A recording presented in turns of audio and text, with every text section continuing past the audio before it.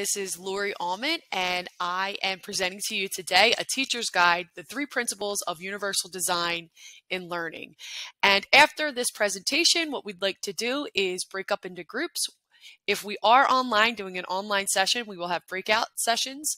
And if we are face-to-face, we'll just physically kind of break out and share ways in which you may already be using universal design or ways in which you think you can use it and apply it in your classroom. Whether you are a first-year teacher or you have 18 plus years of classroom experience like myself, chances are you're going to encounter a group of students with varying learning talents and needs and styles.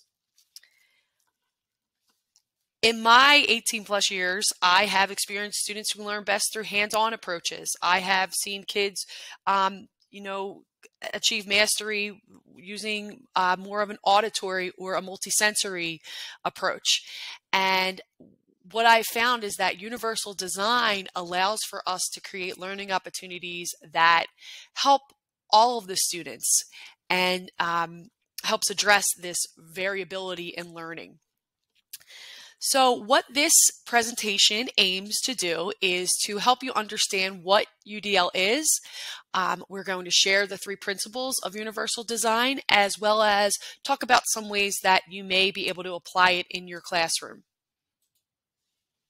UDL stands for Universal Design for Learning, and again, it allows educators to accommodate their students' natural variability in learning preference. In other words, it's a framework to improve teaching and optimize learning for all people, and it's based off of scientific research and insights on how people learn best. The 3 key areas of variability are the why. How do we engage our students? How do we get them to be motivated in what they're learning? The what. It's that process and how do they process and how do they make meaning from the information? And the how. How do they demonstrate understanding? The principles of universal design help us to address those 3 keys of variability. And the first is that we want to provide multiple ways to tap into their interests and passions, giving them choice, making learning relevant to their lives. The second is that we offer information in multiple means. We don't just use a textbook. We may partner a textbook with a video or a hands-on learning activity. And then the third principle is that flexibility is key to universal design.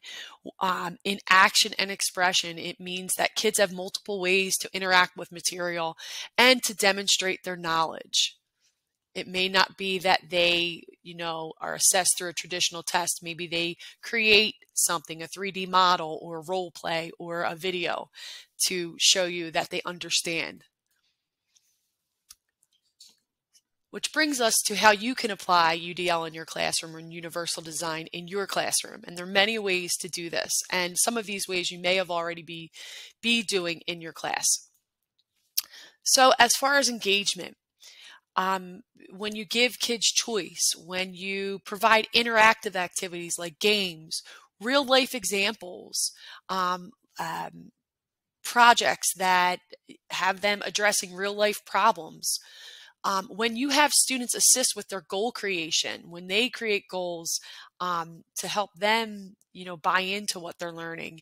And then when you're doing activities like group work and other classroom activities, that you provide cues, whether it be audio or music, for transitioning and to demonstrate the routines, is a helpful way to keep kids engaged and on task.